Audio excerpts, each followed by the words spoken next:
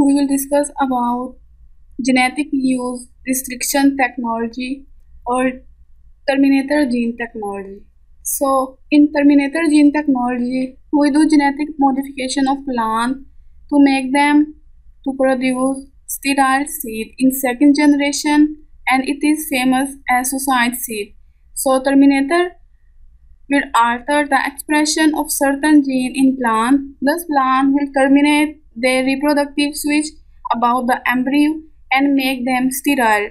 So, such plant then produce seed, but they will not germinate in second generation. And this technology was patented by US Department of Agriculture and seed company Delta and Pineland, while during 2002, Monsanto then acquired Delta and Pineland, and it was described as gene protection technology by Monsanto. Actually, there are two types of genetic use restriction technology. First is trait-based technology. It will regulate the expression of a particular trait, whereas variety-based technology or V will restrict the use of an entire variety by blocking its reproduction. So variety-based technology, also known as suicide or sterile seed and gene technology or terminator technology, and it is designed to control plant fertility or seed development through a genetic process that is triggered by a chemical inducer that will allow the plant to grow and to form seed, but it will cause the embryo of each of those seeds to produce a cell toxin, and the cell toxin then prevent its germination if replanted. So they will cause seed to be sterile and allowing manufacturer to maintain their intellectual property rights and avoid concerns that are related to genetically modified seed dispersal. Whereas in trait-based technology, this technology modifies crop in such a way that the genetic enhancement engineered into the crop does not function until the crop plant is treated with a chemical that is sold by the biotechnology company. So farmer then can save the seed for use each year. However, they do not get to use the enhanced trait in the crop unless they purchase the activator compound from the company. So this technology is restricted at the trait level. So in terminator technology, first you can see here is our mature complete plant. Upon cross pollination, it will produce fertile seed, and then fertile seed, if planted, they will result in complete mature plant. Whereas in terminator gene technology, it controls plant gene expression that is based on a gene that produces a toxic protein to the plant, thus preventing the seed to germinate. So one of the genes that mentioned in the patent is ribosomal inactivation protein, and it is present in plant and animal. So ribosomal inactivation gene then isolated and introduced into foreign or related crop species to repress the protein synthesis. Now let's see what is the molecular mechanism behind this terminator technology.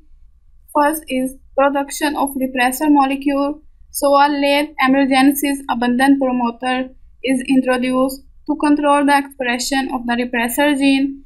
So it will result in production of repressor molecule.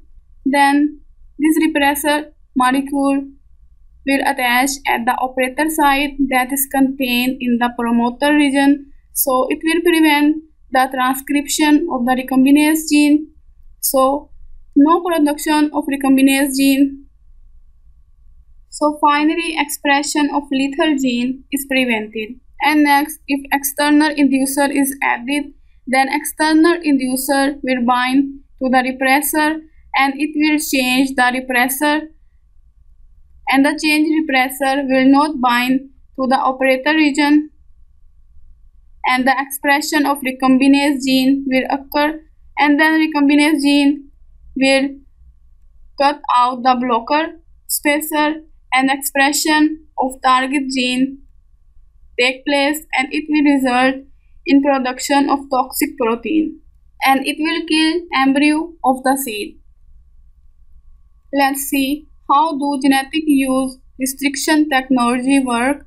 So here you can see a repressor gene which encodes a particular protein and the recombinase gene which expression is blocked by this particular protein. So this gene is interrupted by a blocker and no toxic or lethal protein will be formed, whereas external inducer here is provided by the seed company before selling to the customer.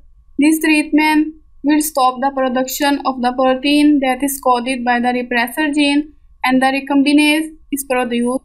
Recombinase prevents the action of the spacer DNA and thus allow expression of the terminator gene, and it will kill the embryo of the seed. So seed will not germinate in next generation. Now let's see what are the advantages of terminator technology. So it prevents escape of transgene into wild relatives, and farmers can get maximum production due to use of new seed every year, and this technology will induce private sector to make investment in research and development of pure line varieties and open pollinated. So in this variety the farmer do not change the seed each year, and it can be used to limit the spread of gene from GMOs to other plants in natural environment.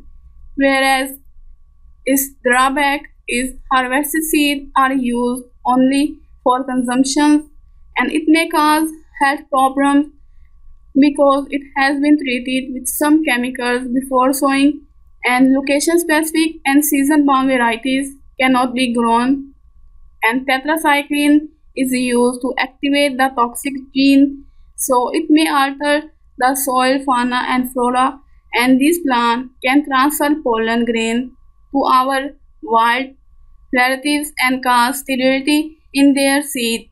So it's all about today's lecture.